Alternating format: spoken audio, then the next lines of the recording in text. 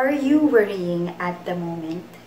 Isa ka ba sa mga anak ng Panginoon na sa oras na ito ay nababalisa at punong-puno ng mga alalahanin? May we keep in mind that worrying is one of the biggest hindrances to living a full life for God's glory. Magandang gabi po CCC Family at welcome po sa ating online prayer meeting na kung saan magpapatuloy po tayo sa pag-aaral patungkol sa ating tema na At the Moment, How to Live Our Lives to the Fullest for God's Glory. Tayo po ay manalangin. Heavenly Father, we praise you and we give you thanks for being our loving God. Ina-acknowledge po namin ang iyong presensya sa oras na ito.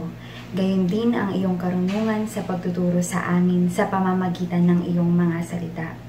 We ask, O Lord, that your Holy Spirit lead us and guide us as we listen to you. And in Jesus' name, hinihiling po namin na baguhin ninyo ang aming pag-iisip at pamumuhay ng naaayon sa nais ninyo para sa amin. Salamat po, Panginoon. In the mighty name of Jesus we pray. Amen. Pagkagising po natin kaninang umaga, ano-ano po ba yung mga bagay na una nating naisip? O ano po yung ating naramdaman? Tayo po ba ay masigla, masaya, excited sa panibagong araw at buhay na ipinagkaloob sa atin ng ating Panginoon? O tayo po ba ay gumising na may mabigat na kalooban at punong-puno ng alalahanin na tila ba ayaw na nating bumangon mula sa ating pagkakahiga? And two of the many reasons why it is hard for us to live in the moment is because first, we ruminate about the past, and second, we fear the future. As we ruminate about the past, isip tayo ng mga bagay na sana ay ginawa natin o mga bagay na sana hindi natin nagawa. And as we fear the future, ay patuloy din tayong nag-aalala at nag-iisip ng mga maaaring maging epekto sa ating kinabukasan ng mga maling desisyon at aksyon na ginawa natin sa ating nakaraan. So kung mapapansin po natin, both of these reasons can result to the habit of worrying. Madalas, nagsisimula pa lamang ang araw natin, nag-aalala na agad tayo sa mga maaaring mangyari sa atin sa susunod na araw, susunod na buwan, o sa mga susunod na taon. Sabi nga po dun sa isang movie na aking napanood nitong nakaraan, with such fear of the future, how will you enjoy the moment? Binigyan tayo ng buhay ng ating Panginoon and He wants us to enjoy each day. At itong pag-aalala natin ang isa sa pinakamalaking hadlang para tayo ay mamuhay ng lubos para sa kaluguran ng ating Panginoon. So let us ask ourselves at this moment, sa oras na ito, are we really living our lives to the fullest, or are we spending our time worrying about our past and our future? Imbis na tayo ay mamuhay ng lubos sa panibagong araw na ibinigay sa atin ng Panginoon, nauubos yung ating oras sa pag-aalala. Kaya naman walang duda, bigat na bigat tayo sa lahat ng ating mga alalahanin. But God's word says in Matthew chapter 6 verse 34, "Therefore do not worry about tomorrow, for tomorrow will worry about itself. Each day has enough trouble of its own." Sa Tagalog sabi po doon, kaya nga huwag ninyong alalahanin ang bukas, sapagkat ang bukas ang mag-aalala sa sarili niya.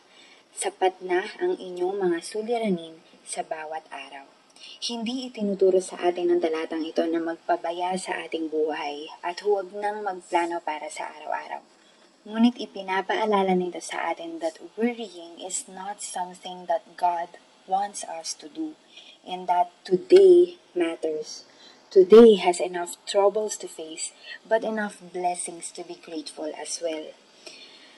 Kaya nga, at the moment, at this very moment, let us stop worrying and start seeking God.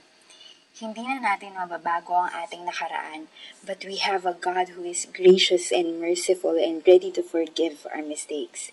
Hindi natin alam ang mangyayari sa ating kinabukasan, pero meron tayong Diyos na may mabuting plano para sa bawat isa sa atin. Sabi nga po muli dun sa movie na aking napanood, no one knows the future, so let your lips roll and whistle away. All is well. This movie promotes the idea na since wala naman talagang nakaalam ng mangyayari sa hinaharap, let us just enjoy the moment and believe that everything will be well. Pero kung babaguhin natin yung first statement, mas mapapalagay po tayo. God knows the future, so let your lips roll and whistle away, all is well. Believing na hindi tayo pababayaan ng ating Diyos. Alam po natin that the past and the future are two parts of our lifetime that we cannot control. Kaya isurrender na po natin yan sa ating Panginoon. But we can control our actions today. We can stop ourselves from worrying and we can start seeking God today. Kaya anuman po yung ating ginagawa, usapin natin ng Panginoon, umiyak tayo sa Lord at humingi ng kapatawaran sa ating mga pagkakamali o pagkukulang sa nakaraan. Gayon din naman, ilahad po natin sa Diyos lahat ng takot at alalahanin na meron tayo para sa ating hinaharap. How can we live our lives to the fullest for God's glory? Stop worrying at the moment and start seeking God. Let us all pray. Heavenly Father, we are guilty of ruminating our past over and over again, and we are also struggling as we continue to think about our future. Help us, O Lord, to put our trust in You and overcome our worries and fears.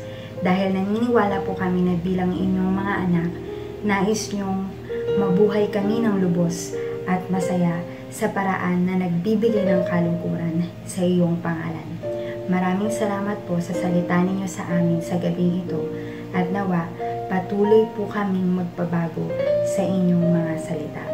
Sa dakilang pangalan ni Jesus. Amen.